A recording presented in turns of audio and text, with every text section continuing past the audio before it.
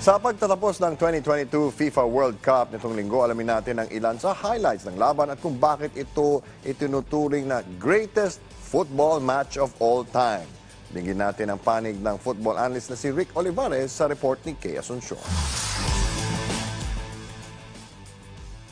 Sang-ayon ng Pinoy football analyst na si Rick Olivares na ang latest World Cup final sa pagitan ng Argentina at France ang best football clash sa kasaysayan. Dahil ito sa pambihirang sagutan ng mga goal sa 90-minute match na nagresulta sa draw at sa wakas ay nakuha ng Argentina ang titulo ngayong taon matapos ang 42 scores sa penalty shootout. Ngayon na lamang ulit ang kampyonato ng world number 3 team Argentina matapos ang kanilang 1978 at 1986 feat. Dito, 2 points mula sa 23rd at 108th minute ang naiambag ni best player Lionel Messi at nananatili pa rin most capped players with 172 caps at top goal scorer with 98 goals ng Team Argentina. Now Messi can finally lay claim to the mantle of the greatest of all time. I think that ends that debate between him and Cristiano Ronaldo. I'm not hating on Cristiano Ronaldo. I'm a fan of both. In truth, I was not rooting for France or Argentina. I just stayed neutral because I like both squads. Historically, I've rooted for Le Bleu. But, I mean, you want Messi to win it? He's taken so much flack over the years. The guy could not win it all. But he win the Copa America. And then he wins the World Cup. You know, he saved his best for last. Samantala, bigumang Maritina ang corona noong 2018. Naging talk of the town pa rin ang effort na naibigay ng France National Football Squad.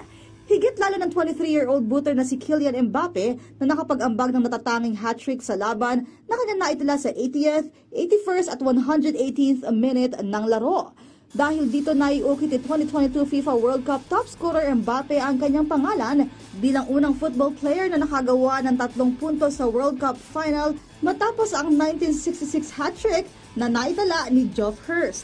You know, everyone was saying, should France repeat as World Cup champions? He will be in line in that talk for the greatest of all time. Even if France did not win, he is already in line for the greatest.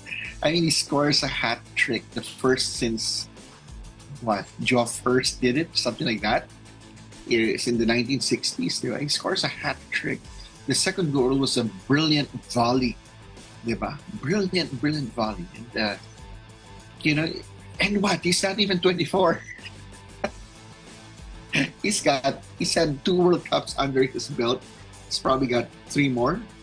Diba? He could possibly surpass even Cristiano Ronaldo being the first man to score in 5 World Cups.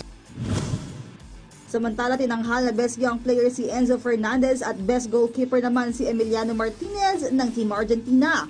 Habang nagkasya naman sa 3rd at 4th place ang Croatia at Morocco. Kay Asuncion, PTV Sports.